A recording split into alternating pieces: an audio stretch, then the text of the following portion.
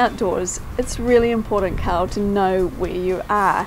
And hopefully when you plan your own outdoor adventure, you manage to plan a much better day than today, because it's not too good here in Wellington.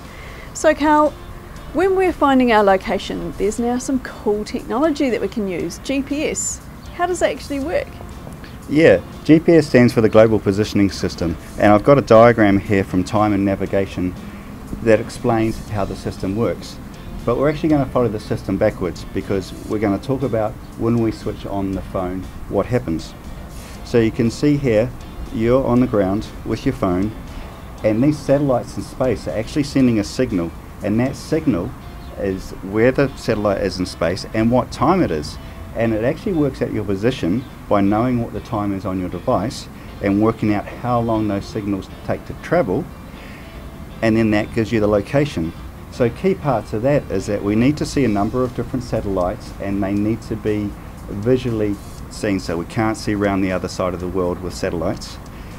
And we know where these satellites are because we have other stations on the ground, especially all around New Zealand, tracking where those satellites are and how long it's taking the signal to get to those base stations as well. So when you receive that signal, it gives you a location and latitude and longitude. What does that look like on a map? So latitude and longitude is the world WGS84 base grid system that we have, and when we look at our Topo 50 maps, we can see from the bottom that our topo maps are actually based on New Zealand geodetic datum 2000, which also in the notes actually says equates to WGS84. So we use our NZTM grid, which has our NZTM values, but we also have our lat and long grid shown on the map as well. So that's how we take those values in lat long and actually convert them to points on the map. So if you've explored Google Earth, you might have seen those latitude, longitude figures, and that's what they are, the coordinates. So you've got a globe there. How does that help explain it?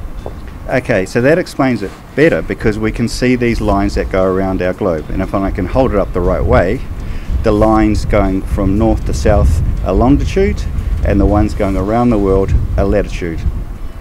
And so if we go over to New Zealand, we can see that we're right next to a line, and the interesting one about that is that the Chathams is actually on the other side of the world if you use WGS84, which is kind of weird for New Zealand people to think about. It is indeed. So GPS, it's not 100% reliable always. What can it affect its accuracy?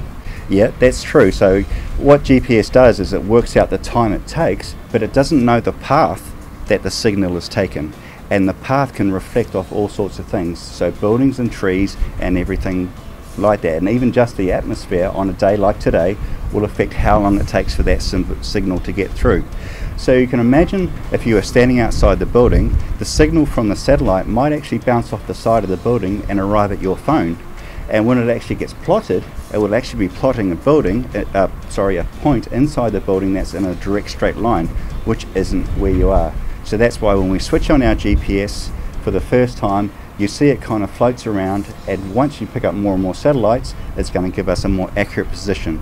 So make sure you've waited a little while when you're using your GPS on a device.